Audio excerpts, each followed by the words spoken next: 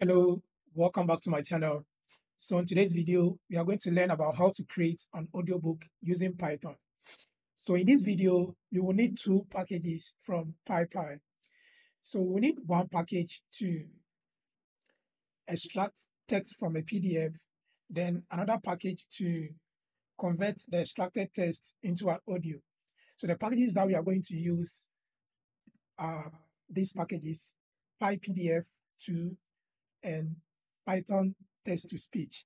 So the Python text to speech package will allow us to extract any text, convert any text to an audio. And the Python PDF over here will allow us to extract text from PDF. So that's basically all the packages that we are going to use for this package, for this project. So without wasting time, let's dive into the video. So the first thing that we need to do is to create a virtual environment. So now the virtual environment allows you to install all the packages that you need for a particular project. So let's say we are working on project A, we'll be able to install all the packages that we need for project A. So that way, our project A packages won't conflict with the packages that we already have installed on our system.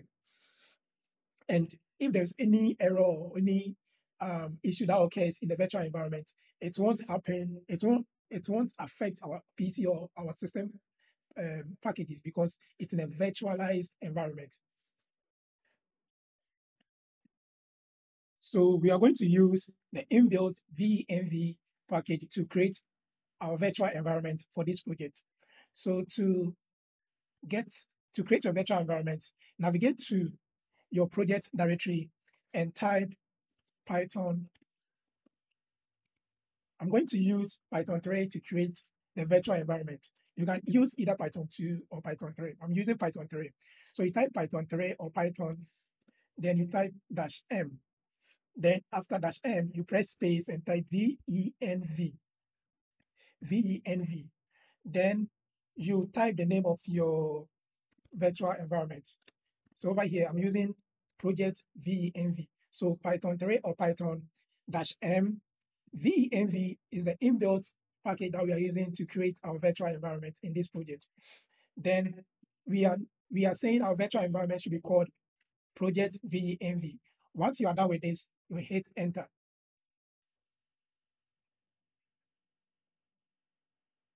So our virtual environment has been created for us. So if I type ls, I should see a folder called project VENV.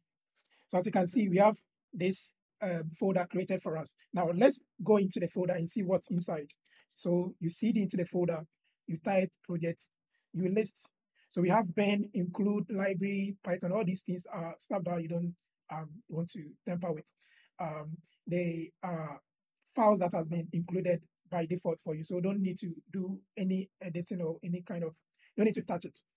So what we are going to do is to activate the virtual environment so that we can start installing our packages. So to activate the virtual environment, you need to type source, then followed by the name of your virtual environment.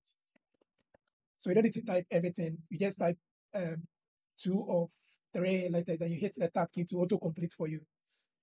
So after typing this, you type pen, then press tab to autocomplete for you. Then there is a file called activate. So if I hit enter, watch here. So if I hit enter, as you can see, I now have a new terminal with virtual project VENV in a bracket. So this is telling us that our virtual environment has been created and activated for us. So we can now start installing packages in the virtual environment. So now what we are going to do is we are going to install the packages that we need for this project. So the first package that we will install is PyPDF. And the command is here. So we are going to use pip install PyPDF2. So I'll come to my terminal and paste this command here. Okay, so the first package has been installed. So let's grab the second package and install it. So we are going to copy this one.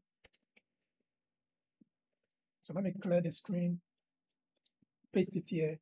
So pip install Python text to speech version 3.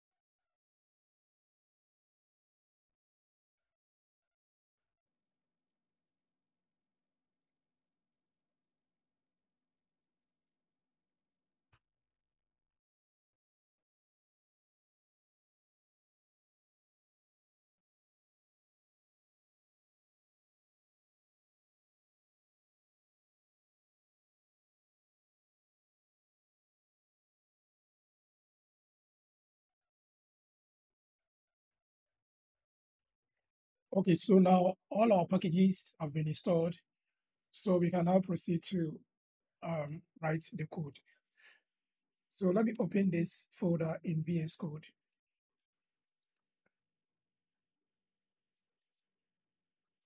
Yes, so we only have just one folder, which is the virtual environment. So we need to create a file for this project.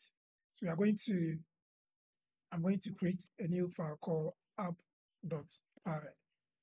So I hit enter. If I go to, if I go to VS Code, I should see a new file created. So app.py is here. So the first thing that we need to do is to import our packages. So import packages. So the first package we are going to import is the Python text to speech package. So we will import it by using the import keyword. So import the py text to speech. Let's do it like this. So py ttsx3. So that's how you import the package. The next import that we are going to do is to bring in the package to extract text from our PDF. So the name of the package is py pdf2. And again, you don't need to like you can just go to documentation and see how to import the package. So from the documentation, they said this how you install the package. But if you are importing, you can import it like this, by PDF or this way. So, and the same way, the same applies to the Python text to speech. So this is how we import. So you can come here and import the import statement if you don't want to get any error. So you copy that one and paste it here. So now we have our two packages imported. So we need to first of all do one of few stuff to test whether the code is working. So I'm going to test whether the text to speech is actually working. So what I'm going to do is I'm going to create a variable called speaker to initialize our Python text to speech. So I will do speaker is equal to py, which is this variable over here.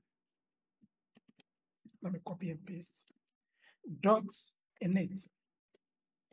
So this will initialize our speaker for us. So to test whether this thing is working, we need to type something, speaker.say. So we have a variable, we have a method in this variable called say.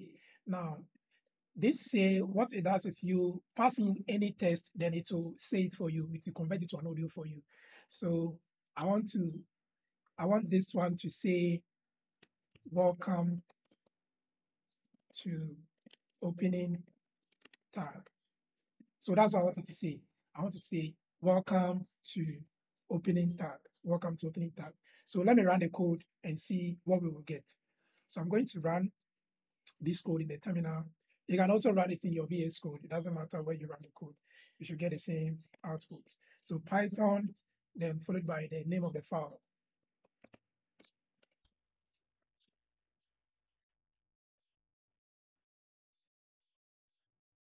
Okay, so we forgot something. Now, before you get this one to actually work, we need to we need one thing. Like there is one thing that we forgot to do. You need to call the speaker variable, then you tack on the run and wait method. So it's like we've specified this one, but we have not called, we've not instructed the speaker to actually run. So this is what we need to do. We have a speaker, then run and wait. So let's go back to the code. Then let's try it again. Welcome to opening tag. So as you can see, it is saying welcome to opening tag. You can change the text to anything. Hope you are enjoying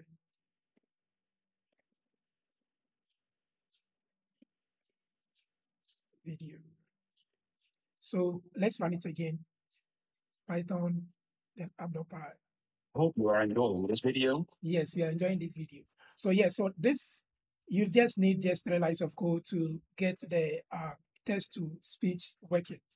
But in this video, we are not going to just, do this hard code test and um, let the text to speech engine say it. But we are going to extract a text from a PDF, then we'll pass the text to this method to convert it to audio for us.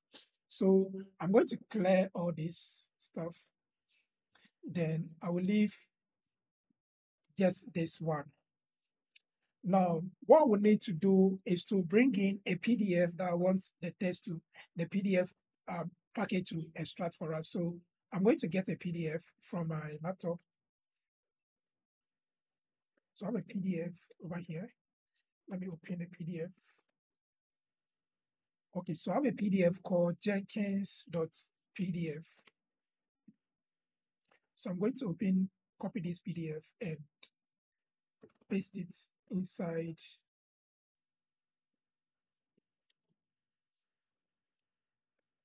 this folder. So I'm going to use open dots to open the folder. So I'm going to paste the folder over here. So let's go to so as you can see, we have the folder, the PDF file has been added to our files. So the next thing that we need to do is to open, because there's a binary file, there's a file, we need to open the file for reading. So to open the file for reading, we will create a variable called PDF reader. Then we'll say it's equal to then pi PDF2, which is this package over here. So let me paste it so that we won't get in here. Then dot. So it has a method called PDF file reader. So PDF file reader. So the PDF file reader takes, so inside the PDF file reader, we are going to open the PDF file for read access. So I'm going to pass the name of the PDF, which is Jenkins.pdf. Then we are going to specify the mode for read. So RP. So that's all that we need to do over here. So we created a variable called PDF reader. Then we call the Py PDF package. Then inside the Py PDF, we are getting the PDF file reader method. Then inside this, we are opening this file for reading, so that we can actually read the content in the file, in the PDF file, and extract the text. So that's all we need to do to open the file for read. So what now you can do over here is to check the number of pages that the PDF has. So we can do this by printing this variable PDF reader dot num pages. So the PDF reader, it has a method called num pages. So this one will get us the number of pages inside the PDF. So let's run the code and see the number of pages inside the PDF. So I'm going to type Python app.py. Okay, PDF reader is not defined. Let me see. Okay, I made it. So it's supposed to be capital R. So let's run the code again. So it's saying it has 39 pages. Let's confirm. So let's open the PDF and see whether it has 39 pages. Yes, so as you can see, it has 39 pages. So it's right. You can actually pass this to the speaker to actually say it for us. So we can say speaker.say. You should say, let's make it a formatted string. So you should say that I have, then we add the number of pages. I have PDF reader dot num pages, then pages. So let's try again. So to say I have 39 pages. So let's try again. I ran the wrong command. So let's run the code again.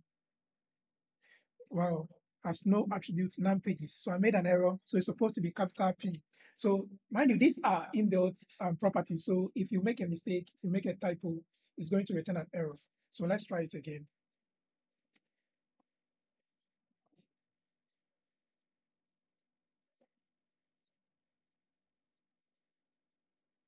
It seems that it didn't work. Yes, it didn't work because we didn't call the run and wait um, run speaker dot run and wait. So this one should do the job for us. So if you go back again, I have 39 pages. yes, so it's saying it has 39 pages. So until you call this, it's not going to you're not going to hear anything. So this line of code is very key if you want to hear whatever the speaker is saying or the engine is saying. Yes. So now that we know the number of pages inside the PDF, we are going to do something. We are going to loop through all the pages and start reading from page 1. So what we are going to do is we can set a for loop. Then we will say that for page number in range what? So we are going to use the number of pages. And as we're able to, in the code that we wrote earlier, we're able to get the num pages from this variable. So I'm going to copy this variable. Then I will tack on the num pages property. So this one will get us a num page. So we are saying that for page number in range, page PDF reader dot num pages, it should do something. So over here, what we want to do is to get the text from the PDF. So to get a text, we set a variable called text is equal to PDF reader, which is this variable. Let me copy it again so I don't get any error. Dot get page. So this is a property that we need to pass. Now the get page needs an argument. The argument is supposed to be, the argument that we need to pass is the number of the page number that we want to get the text from. So over here, since we are running it in a loop, for each loop, the page number will change. So if you are on page 1, it will get the page number, the text on page 1, and it will assign it to this variable. Then after getting the page number, we need to call a property called extract text. Yeah, so that's all we need to do over here. So we are getting the page number, then we are extracting the text from that page number. So the next thing that we need to do is to call our speaker. So that our speaker will say the text for us. So what should we say? We want it to say the text that it's extracted from that particular page. So we are going to pass this variable to the say property. Then the next thing that we need to do is to call speaker.run and wait because we want to actually hear what the listener is reading. So run and wait. Then so run and wait. Now, because we are running it in a loop, we need to end by saying speaker dot stop. So when a loop ends, it should actually stop the engine from running. So that's all that we need to do right now. So we are going to run the code and see if this will work. So I will type Python app.py again. Jenkins number Jenkins. Okay, it's actually reading for us. Table of contents about 1 chapter 1. Getting started with Jenkins 2 remarks 2 versions 2 Jenkins 2 Jenkins 1.x versus Jenkins 2.x 2 examples 3 installation 3 upgrading Jenkins RPM installations 3 setting up Jinx proxy 4 installing plugin from external source 5 move Jenkins from one PC to another 5 configure a project in Jenkins 5 Jenkins full introduction in one place. So it's actually reading a page from number 1. You can specify whether to start from page 5 or page 10. So let's say we want to read from page 5. So we start from page 5, then we start reading. So let's see what's on page 5. So page 5 has chapter 1, getting started with Jenkins. So if I run the code again, you start reading from page 5. For a full overview of what Jenkins 2 adds to Jenkins, please refer to Jenkins 2 overview.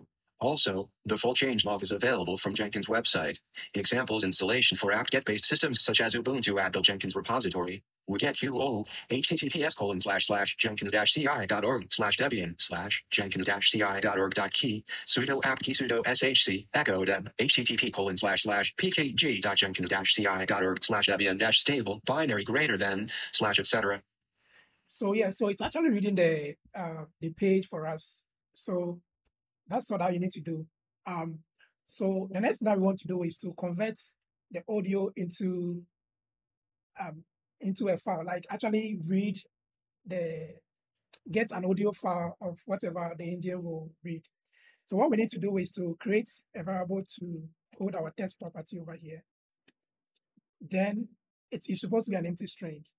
So over here, we will just add plus to append whatever page that we get into this variable. Now, under this property, or under this line of code, we are going to save the result to a file. So we'll type speaker dot save underscore to underscore file. Then you pass the name of the test that you, so in our case, the test that we're going to use is the extracted test. And we have a variable that is holding the extracted test right over here. So this one is initially it's empty, but once we enter the loop, the PDF reader is going to extract the text from every page and it will assign it to this variable. So we are going to append this test to this one. So that's why, so at the end of the day, we'll be able to get the extracted text in this variable. So we are going to pass this variable as an argument to this property or this property. Then we'll pass the name of the audio that we want to use. So we want to use audio.mp3. Then we type speaker.run and wait. Run and wait. So yeah, that's all that we need to do. So if you do this, it will be able to read all the pages for us. Then it will convert it to an audio so that you can later click on it and listen to it. So that's all that we need to do for this video. Jenkins number Jenkins. So Jenkins number Jenkins table of contents about 1 chapter 1. Getting started with Jenkins 2 remarks 2 versions 2 Jenkins 2 Jenkins 1.x versus Jenkins 2.x 2 examples. So I'm going to pause this one because it actually has 39 pages. So until the page is done, you're not going to see the file. Until the page is done, you're not going to see the MP3 file because it has 39 pages. It has to go through all the 39 pages, then extract the page, append it to this variable, and input it in an MP3 format. So that's all for this tutorial. If you enjoyed this video, please don't forget to subscribe, like, and share. Thanks for watching.